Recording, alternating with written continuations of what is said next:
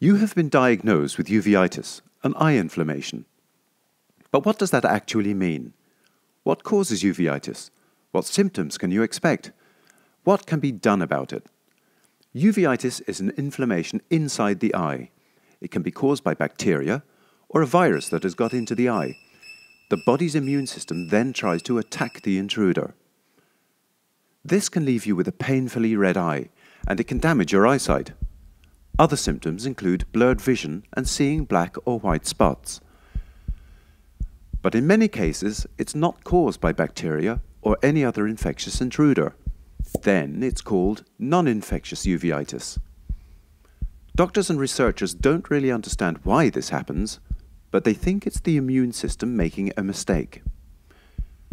Normally, any intruder is attacked by several parts of the immune system, such as the white blood cells.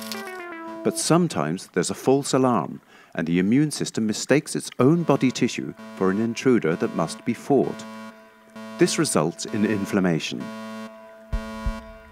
There are several forms of uveitis, depending on the exact site of the inflammation inside the eye. Uveitis anterior affects the front part of the eye. Intermediate uveitis affects the middle, and uveitis posterior happens at the back. With panuveitis, the whole eye is inflamed.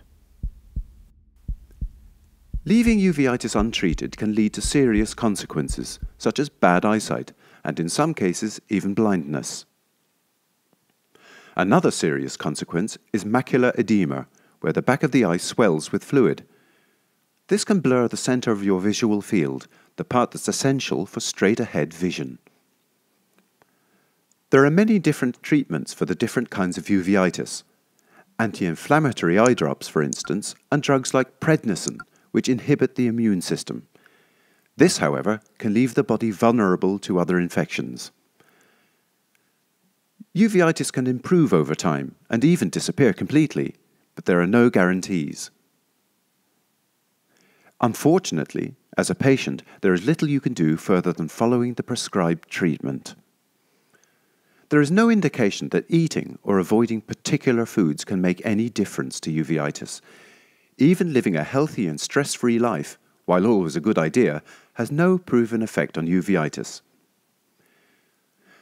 Scientists at various hospitals and research institutions are trying to discover more about the causes and potential treatments of uveitis, preferably tailor-made for the patients, so that it can be fought more effectively in the future.